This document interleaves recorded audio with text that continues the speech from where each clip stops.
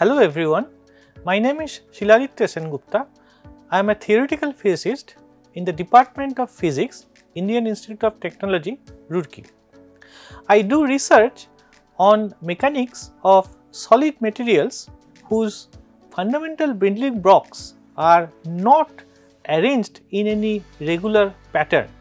For example, this paperweight.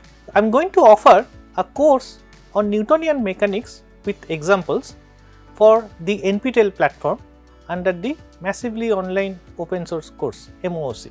In this course, we shall start with some very basic mathematical preliminaries of scalar vectors and tensors, and then we will talk about the basic Newton's laws of motion, the laws of conservation of energy and momentum, and we will consider several examples to analyze mechanics problems.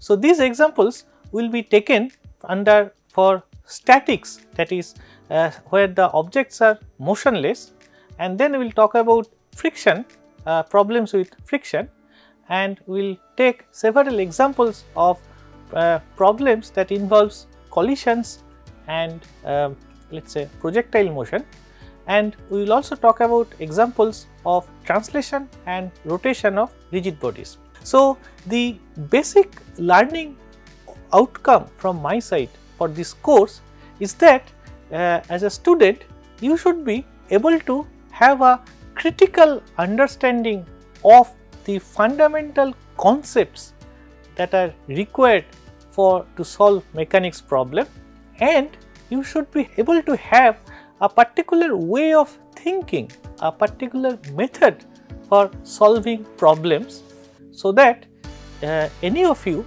can get enough confidence to solve not only problems that are known to you, but also mechanics problems that are unknown to you. So, how to attack any mechanics problems and solve it by using a systematic analysis strategy.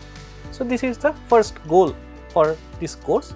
The second learning objective is to give you several practical examples which are very interesting, so that you can learn something about nature and appreciate that the mechanics and physics are not a subject which is to be confined in textbooks, idealized worlds of textbooks, but they also have various important and interesting practical application in our day-to-day life.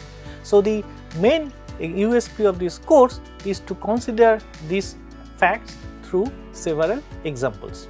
Now, when I designed this course, the ideal student that I had in mind are the first year students of BSc programs of physics, chemistry, mathematics, geology, biology, etc., and BTech and BE programs of various engineering disciplines such as mechanical, civil, geology, geophysical technology, engineering physics, biotechnology, etc. But I will be also happy if you are a senior student who wants to brush up their fundamental knowledge of mechanics, or if you are a high school student who are curious to get a college level physics exposure. So, as I said that this is meant to be a first year undergraduate course, a first course in mechanics.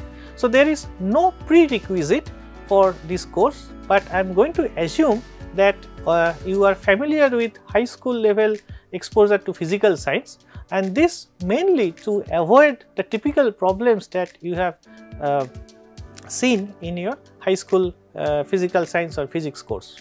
After taking this course, and I hope that it will give you enough training so that you can consider taking more advanced courses such as classical mechanics, which focuses on Lagrangian and Hamiltonian formulation, or more specialized course or for engineering point of view, such as mechanics of deformable bodies, which talks about elasticity, plasticity and viscoelastic properties of material, fluid mechanics, fracture mechanics, biomechanics, etc. This course will be mainly focused on non-relativistic aspect. So, one course you can think of taking after this course can also be a course in theory of relativity. So, I hope that you are going to enjoy the lectures and learn something interesting about nature after taking this course through the examples. Thank you.